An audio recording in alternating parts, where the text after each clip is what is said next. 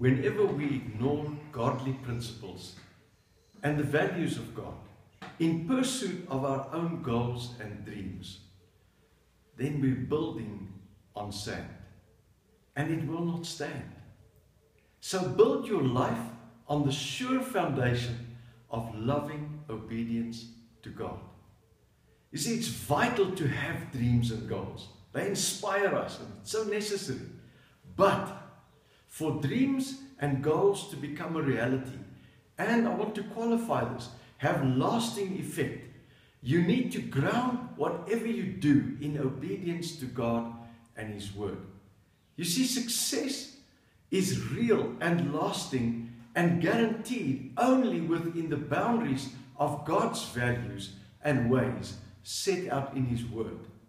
So chase your dreams and goals, and add to that to follow hard after God.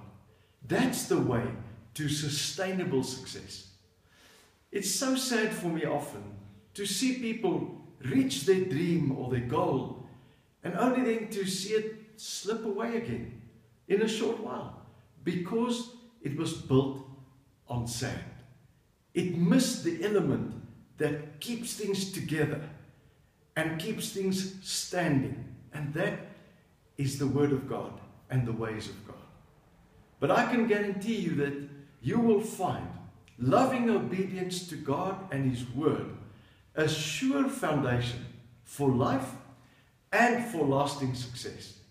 So do life God's way, and then I trust that you will celebrate the fulfillment of all of your dreams and get to live in it in a lasting way. That's my prayer for you, and I trust that this word will help you to find that godly balance. Please remember always, Emmanuel, God is with you all the time.